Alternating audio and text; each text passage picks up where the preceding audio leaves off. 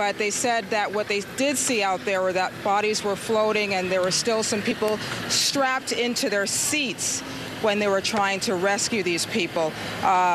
One of the lifeguards grabbed a baby and also a 7-year-old girl who was unresponsive at the time, both actually unresponsive. Once again, we're being told from Javier Otero from Miami Beach Fire Rescue that there are between 17 to 19 people on board. Of course, there is just a lot of information going on. They're not quite sure. They can't pinpoint it. And at this point, 8 people confirmed dead. That's the latest out here. Reporting live, Sharon Lawson, NBC 6. Sharon, thank you. Now let's go to Amara Sohn live at Watson Island. Amara? That's right. Right now we are here on Watson Island in front of the Chalks International Airlines building. Behind me, looks like family members of at least one of the victims have gathered here. They're not talking to the media right now, but we are overhearing that they believe at least one of their family members was aboard that Albatross seaplane that crashed around 2:30 this afternoon. Again, no officials have come out here, and we did try knocking on the door here of this Chalks International Airlines building. It looks like there's a sheriff's officer here who's also knocking, and it looks like no one is coming to the door right now. But the Chalks Airline did release a statement saying, quote, "We pray that it isn't ours," it being one of their seaplanes possibly possibly crashing this afternoon. But again, right now, just a few moments ago, we saw more family members arrive in tears and then leaving. We did try to talk to them, but of course, in their grief, they didn't want to speak with us. We don't know exactly how many of the victims that these family members may know at this point. But again, right now, we are waiting word from the Chalks International Airline to see if they can confirm that if this was indeed one of their airplanes. Back to you in the studio. Amara, thank you. Once again, now we have 8 confirmed dead as a result of this crash. And some very disturbing information from Sharon Lawson, a source on the scene, one of the rescue crews, saying that as they responded very quickly out there to the water, the Miami Beach Fire Rescue, the water crews, that they did see bodies floating in the water, and in some cases, people, obviously passengers, still strapped in their seats as they tried to reach those people in the water. So again, 8 confirmed dead. 17 to 18 people on board. This is according to Javier Otero with the Miami Beach Fire Rescue. And again, those numbers somewhat conflicting, but again, as recovery and search crews try to determine exactly how many people on board. And of course, also speaking with somebody from Chalks Airlines, which of course, according to Amara, they are not responding at this point. And I think we're going to hear more and more disturbing stories as more and more eyewitnesses come to the forefront to tell us exactly what they saw. Willard, as an experienced pilot, is there any way you can give us any insight from what we just heard now in terms of the plane making a disturbing noise, left engine up in smoke, then an explosion and the wing coming off? Well, each one of the witnesses we have heard so far described some type of turn to the left. And Sharon Lawson, the person that she just spoke to, talked about, in essence, what it would amount to be, as we go back to our live picture, a left engine failure on this airplane, or some type of problem with the left engine on the left side of it. And that would have caused the airplane to roll to the left and then come down. This airplane, Tony, would only have been several hundred feet in the air at that point. I mean, it's a short distance over to Watson Island, and this is a file video. We want to emphasize file video of a Chalks airliner similar to the one today taking off, and then you'll see this plane coming back into land.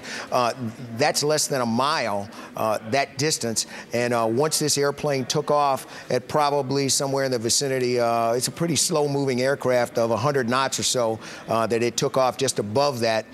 It would not have gone very far. It would have only been several hundred feet in the air at that time when it came by.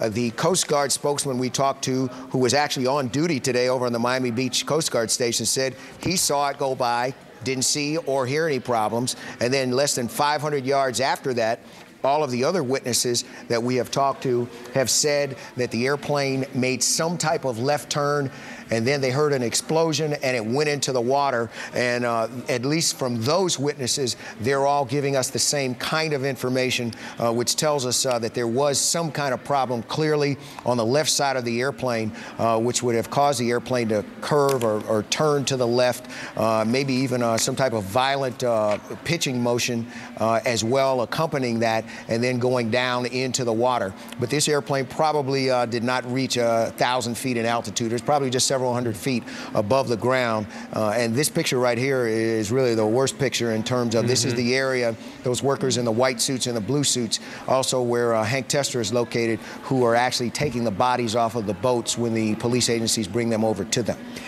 Willard, have you ever been on a plane like this?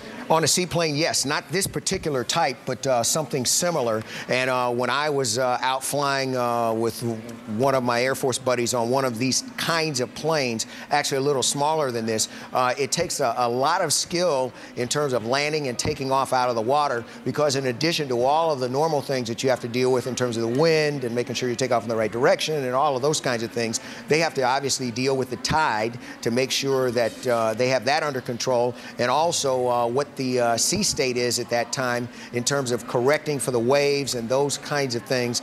And these workers are going to have a very tough job out there during the course of the day today, Tony. These are pretty, these planes are like workhorses, though, aren't they? I mean, they make a number of flights back and forth. In fact, in some of the due diligence that we have come up with thus far here at NBC6, Willard, since crashes have been recorded, according to the Chalks Ocean Airways website, they've had no known fatal crashes in their history. Yeah, very safe airline, very safe airplane. They've been doing this a long time, going back and forth from the Bahamas. And when you would simply think about it and say, well, why wouldn't they land on the ground and use a normal runway? There's a lot more water out there, especially over in the Bahamas, than it is, you know, in terms of structured airports. And they don't have to worry about the kinds of things about how long is a runway, is the runway, you know, in the right direction in terms of the wind, because many of the airports, obviously over in the Bahamas, they don't have those kinds of resources to have runways that run east and west, north and south, diagonal, those kinds of things. And because of that, this aircraft and this airline is able to adjust with the wind to have a safe flight regardless of what the circumstances are out there. They can just turn the airplane and point it in the direction that the wind is going. Actually, really a good idea in terms of aviation, a very safe way to fly in terms of taking off into the wind to be able to get the most amount of lift to get the airplane up in the air safely. All right, well, thank you. You know, Julia, one of the things I was just thinking about here as we approach 4:12 here on this Monday afternoon. We've been experiencing sunset a little after 5 now as we head into the winter months, winter officially starting on Wednesday. So there's only about an hour and maybe 15-minute left of light.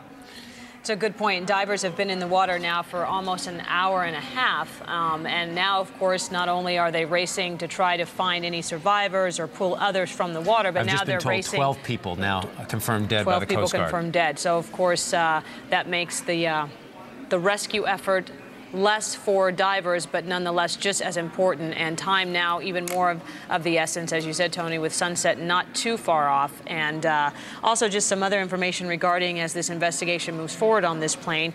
The FBI is now investigating this, not only the NTSB, because witness reports that there was an explosion. That alone now means that the FBI wants to look at that to determine if there's any possibility that this in any way, shape, or form could be somehow terrorist related. And we're not suggesting anything like that. Exactly. This is just standard operating procedure for the FBI. You know, things have changed since 9/11, and there is a plane, there is an explosion. There are now 12 confirmed dead. The FBI is investigating, involved with this. And as we take this look now, you can see another one of those gurneys being rolled up by Miami Beach Fire Rescue in preparation for what we hope will be any survivors perhaps pulled from the water. But again, with 12 confirmed dead thus far, this has only been a recovery operation. A very difficult afternoon for not only the family members of those on board, who by now are no doubt suspecting that if their loved ones were planning to take off on a Chalks Ocean Airways, they've been able to piece that together. And again, a very disturbing afternoon for not only the rescue crews who were in the water, but for witnesses who heard and saw this plane go down shortly after 2:30. Well, I mean, when we now have, as we said, 12 confirmed dead, that according to the Coast Guard, and based on that and the numbers that we have early on, that there were 16 people on board this flight. There's been some conflicting stories. Some said 17, some said 18, but our base number here was 16 with 2 pilots, 14 passengers, 1 infant. And Hank Tester has been telling us that he has been seeing these gurneys come in with the yellow blanket over the victims, and it's just been a very tragic and very sad and disturbing scene here this afternoon since this plane went down at 2:30 this afternoon. Tony and Julia, one thing that we haven't talked about yet, and this is a real tragedy regardless of what we find out in terms of the numbers, and Tony, you're familiar with this area. There's several restaurants along in there. We saw the response of many people, some who are vacationers, some who pleasure boaters who live here. This is an area that's, the waterway is frequently used by those out just to have a good time. On jet skis, on surfboards, some even laying out along the beach there. This is a real tragedy, but where that airplane went down is only a very, very short distance where there are a lot of people laying out on the beach today. Yeah, no, absolutely. And a lot of people seeing this tragedy unfold. And the thing is, too, is because we don't have any information on who these passengers are, we don't know if they're local. We don't know if they're out of towners, because a lot of locals too hop over to the Bahamas, make a long week out of it, or for many people because of the holiday season, vacation started today. So again, we don't have any idea who these people were on this plane. Again, the Coast Guard is telling us that there were 16 people on board, 14 of which are passengers, and as of now, 12 have been confirmed dead. And of course, the safety issue comes into play again, because Willard, you mentioned that plane would not have been more than, you said, what, maybe 100, 150 feet off the ground. So if there were other pleasure boaters in the area, surfers, people on jet skis, those people very well could have been in danger as this plane was coming across and then started to go down. So we can only wonder what may have been going on through the pilot's mind as he realized that there was something wrong with his plane. Were there people in the water that he needed to try to avoid? Was that even a time consideration, or was it just something that happened so quickly? And as you said, I mean, we're all used to seeing these planes take off down Government Cut. If you're on MacArthur Causeway and you look over, it's a fixture here. It's a beautiful sight. You see the cruise ships, you see the pelicans, you see people fishing, and you see the seaplanes. Right. And it could have been more people even out there today had it been not so overcast, because it really has been a rather dreary South Florida day. Yet still, there were a number of people out there, and all those people who made a dash